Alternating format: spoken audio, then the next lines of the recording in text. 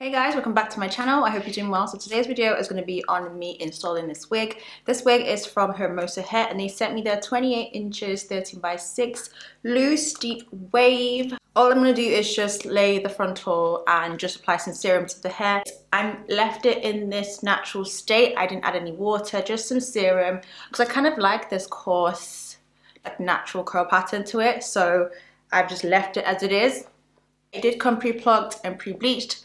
I did go over it just a little bit, but I didn't really need to do too much. So I'm just gonna go straight into the video.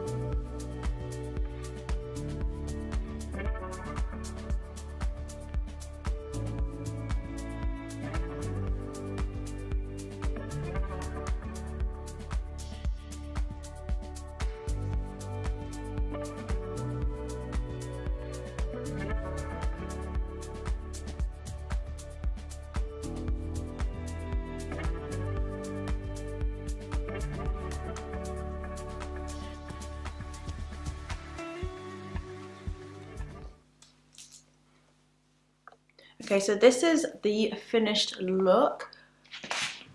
Real easy, real simple.